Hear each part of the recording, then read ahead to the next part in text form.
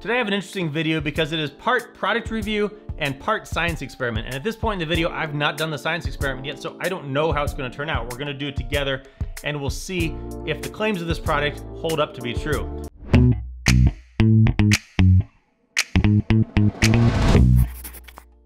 Backstory is that a company off Amazon contacted me and said, hey, would you be interested in reviewing our UV phone sterilization sanitizing box? I said, well, you know, truth be told, and this is a true story, I'd actually been kind of casually looking at these things for a couple months, and I was looking at getting one, so win-win. I get to try one out and do a video for all of you, and we'll see. We have a UV robot at the hospital that we put in patients' rooms after they have been in there with either presumed or known COVID disease, and it lights up in those rooms for 5 minutes, sterilizing the room using UV light. Now, granted, that device costs upwards of $50,000, and this costs $50, but point being, they both use UV light to sterilize things, so it is a known, proven technology. Let me go over the basics of the product itself, and then we will get some of the questions I had about it, and then we'll get into the experiment of it. So it's essentially a box. On the inside, there are two UV lights, top and bottom. There's also a small chamber right here that you can put, like, apparently some essential oil in, and it will help aromatize it, make things smell better. On the back, there is a charging port, and it comes with a USB-C cable. You just need to supply your own power adapter. So you plug that in, and then when you plug this into the back of the unit, you will see two red flashes to show that is ready to go. Power button right here, you press it one time, turns green. That shows that it is in the quick clean 3-minute cycle. When you press it a second time, it turns blue. In real life, it's a much different blue. What you're seeing, it looks green and a little bit green. In real life, it is definitely green and definitely blue. So the blue indicates that it's now in the deep clean 10-minute cycle. And then at the end of that, it will flash a couple times, the light will turn off, and you'll know that it's done. And you can take your phone or whatever out and go on with your life. Just to show you the inside here, you ready? So you can see the lights on in there. If you open it up all the way, the light turns off. Close it back, the light comes on, and it will finish the cycle. If you need to turn it off early, you just press the button and it turns off. On the outside here, there's a wireless 10 amp charging, and if you put your phone on there, it will start charging. You can see there, and then you can just let it sit, and it will fast charge your phone if your phone is fast charge capable. And as it's doing that, the red light will light up to show you that it is wirelessly charging. You can also both clean a phone or a product on the inside and wirelessly charge it on the outside at the same time. Now, most of you, probably none of you know, one of my master's degrees is in microbiology, immunology, and retrovirology. So I know I don't look like a scientist, but, well, here.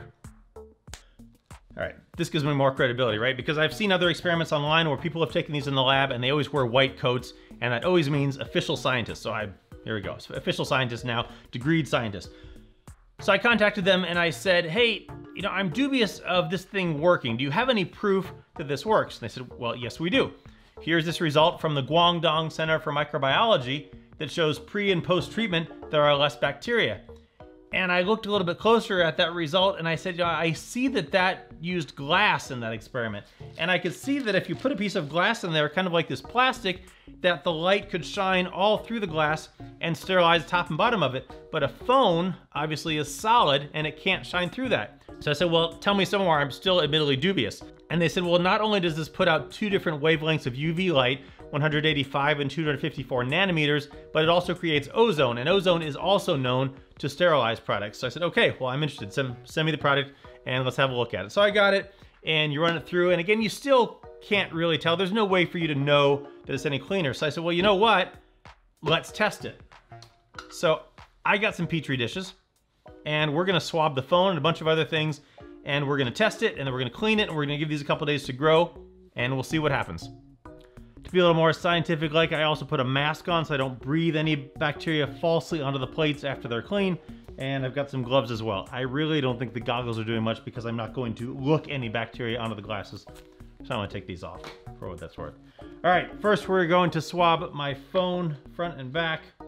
Drop of sterile water, and we'll swab the phone. First the front side of it. Got my plate here labeled front and back.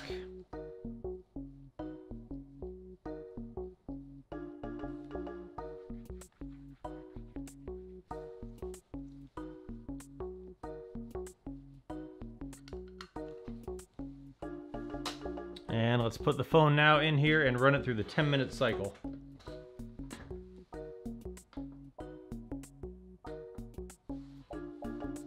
All right, cycle's done. Let's swab it post. Do the top, front.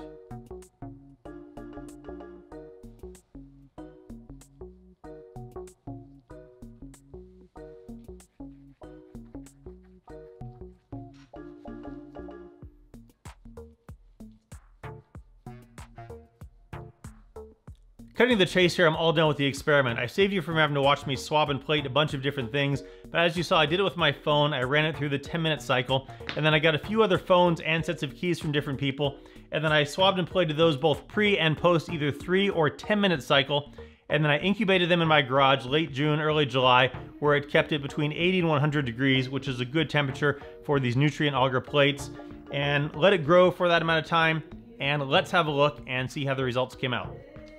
To start with, here's my phone before being treated. The front of the phone is on the top, the back of the phone is on the bottom, and post-treatment, 10 minutes, you can see the front is cleaner. The back of the phone actually not a lot different, and that's after the 10-minute cycle. So not a huge improvement there.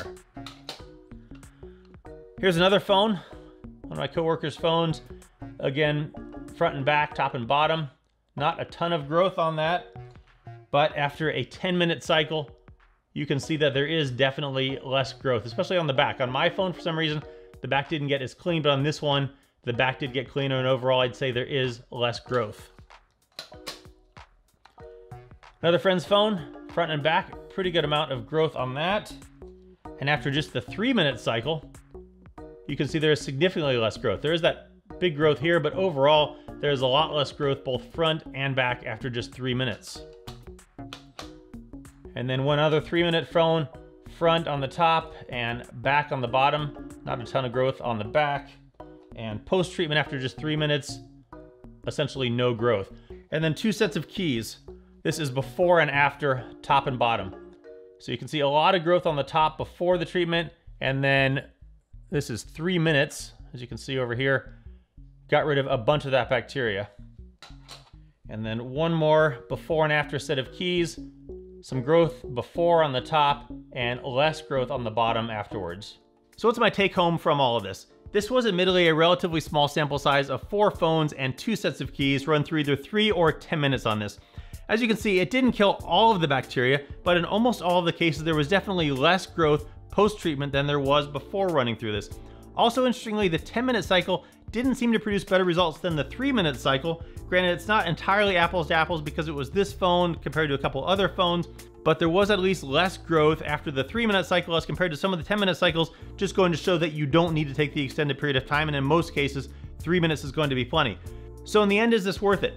I think it is. For $50, set this on your nightstand or on your kitchen counter. You take the device that you run through the swamp of your daily life, you set it in here for a quick 3 minutes while you're making breakfast or taking a shower, and it definitely does seem to come out cleaner than beforehand. So I think for $50, it's worth it. I'll put a link down below. You can check it out. It's been an interesting experiment. It was interesting doing all these. A lot of people that I showed to were pretty intrigued by this. So let me know what you think. Let me know if you've had one of these and how your experience has been as well. Post some comments.